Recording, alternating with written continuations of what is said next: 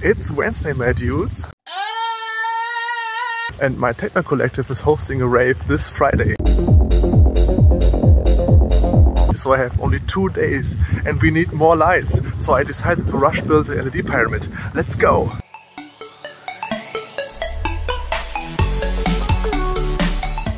Let's get this project started. I found these awesome LED diffusers, which will be the base of the project. These LED pixels are really bright. So bright in fact you cannot even look directly at them. They will look okay on camera, but they are just blinding in real life. So now let's have a look how they illuminate my room. This is the darkness I have right now. Bam! They're really bright. And that's like just with 40 pixels or so. So this is why you have to use diffusion. And this kind of diffusion is the best there is, because it makes it light so evenly. You cannot spot individual pixels. You just see this blurred colors, which look perfect. And remember guys, always use diffusion. Next, let's make a fully detailed 3D model in Fusion 360. Stop! We don't have time for this. So I just put the 3 LED diffusers together and wanted to measure the dimensions I needed. Well, yeah, in the end I used Fusion 360 anyway to get the dimensions and angles just right, because after all it needs to fit in my tiny car. Then I proceeded to cutting and painting the wood panels and watched the paint dry. We got no time for this. This project needs to be done in less than 2 days. So let's go on. I used the time to drive to the local makerspace and hijack their printing farm to 3D print my pyramid parts all at once. But psst, you're only allowed to use one printer at a time. Except if you ask them nicely. After the print was done, the first day of my product build was finally over. The next day. I started with marking and cutting the wooden base pieces, then I glued them in place and added a temporary chipboard to hold it in place while drying.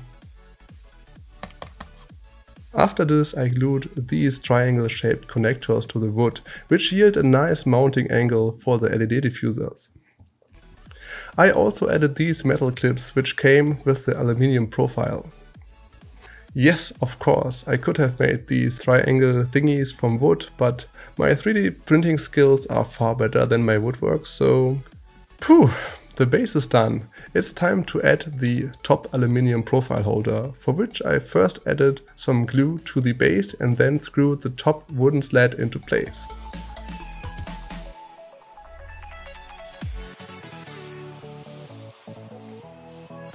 For the top I hammered on the 3D printed diffusers holders, which had just enough wiggle room to fit tightly around the pole.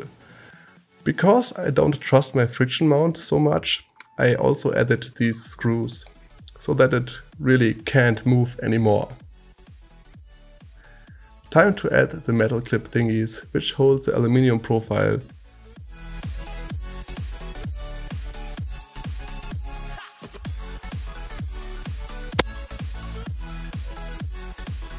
I clipped the diffuser tubes into place and the pyramid was slowly taking shape. I really liked how the top turned out. So it's time for the electronics. For the powering I used 1mm squared cable, which will be enough to handle the 10 amps current peak of the 180 LEDs in total. I soldered the female LED connectors to the ESP and bridged the power lines to get one giant bus bar. Because the input voltage will be 12 volt, I gathered 3 adjustable voltage regulators and turned the voltage exactly to 5.12 volts on each of them.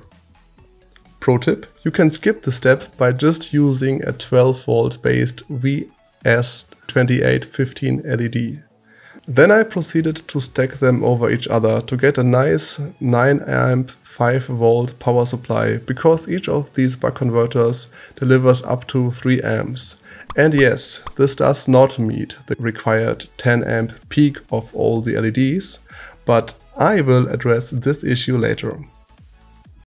So update, future me here, do not couple them like this. One of them gets really hot while the next one gets normal hot while the last one is cold. And this will break things for sure. So I changed my strategy and created one distribution wire which has a barrel connector at the end and 3 separate step-down converters, each connected to one LED stripe. After this small change, it was time to plug it all in. Let's have a look at the performance at night.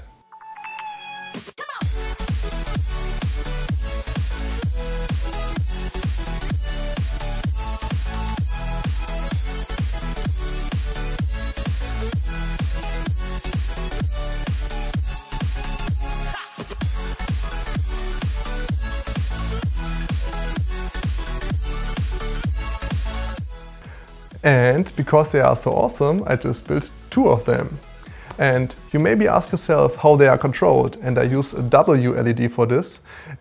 It's on the ESP32 installed and the app is running on my smartphone. And so I can pick any effect I like. The build is finally over and I just have a couple of hours left before the rave begins. So I will just pack them up and drive to the rave. But first, let me know what you think about this project.